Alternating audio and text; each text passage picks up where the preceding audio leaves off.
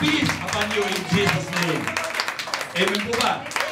Lagi ko po kasama si Bishop Noy, sinasabi ko lagi, hindi po ako pupunta sa isang lugar. Actually, alam niya, hindi na po ako nagpapakumbida. Yabang. Hindi halata? Hindi halata.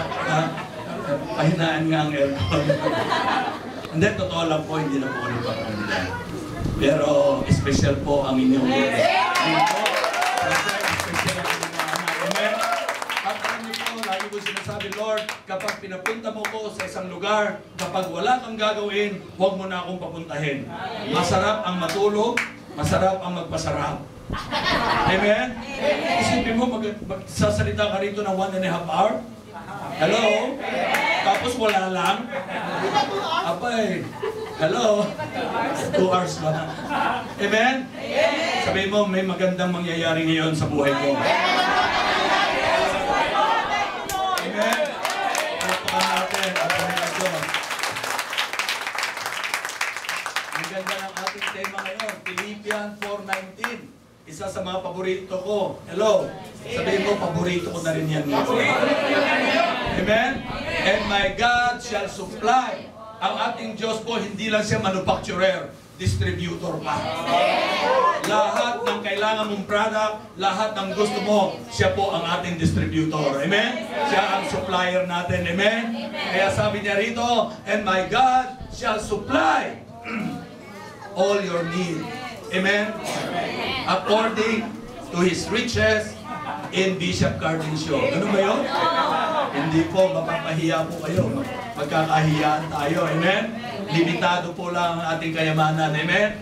Pero ang sabi niya, malinaw man na malinaw, and I believe hindi sinungaling ang Diyos. Hello? Basagan ang utak ngayong araw na ito. Hello? Amen?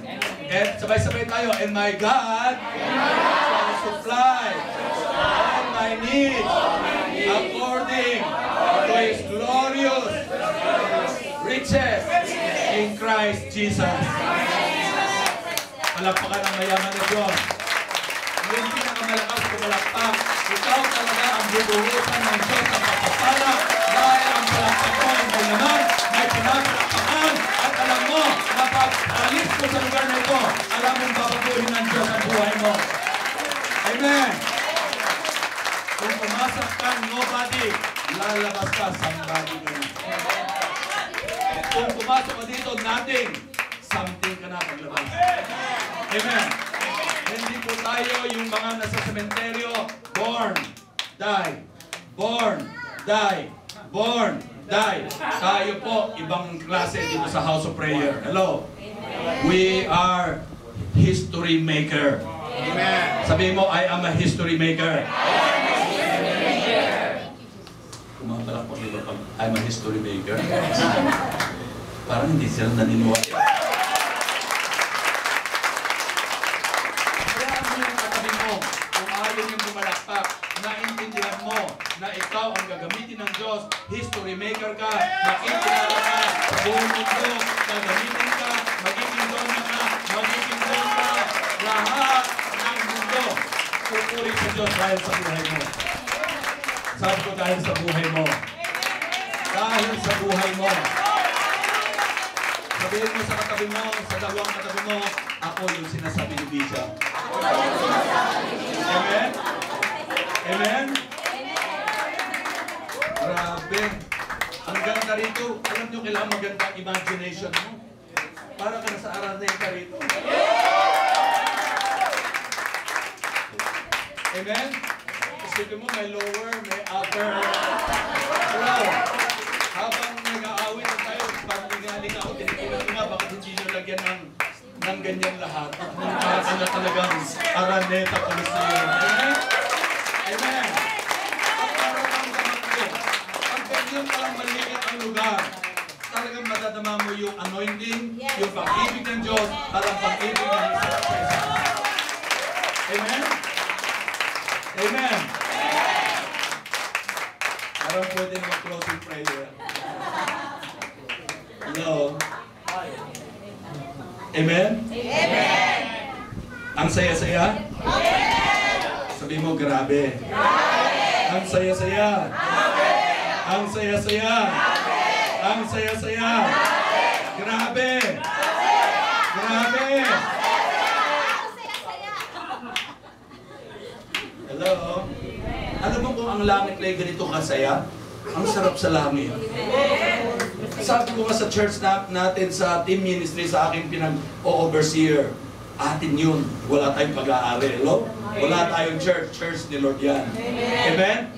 Ang sabi ko, simulan natin yung pagmamahalan. Tama na yung sa mundo, mag-away ng away. Hello? Hello? Dapat kakaiba tayo. Amen? Eh, huwag ka mag-guilty. Hello? Kaya mo yan. Amen? Kaya natin yan. Amen? Dahan-dahan lang, pero mape-perfect din natin. Amen? Pagpakan natin si Lord. Gusto ko buksan na natin ang ating Biblia. Yun. Para tayong mga bisita. Alam niyo po, pag wala pong Biblia, walang salita ng Diyos, kaya po ang mundo ay napakagulo dahil wala po silang instruction book.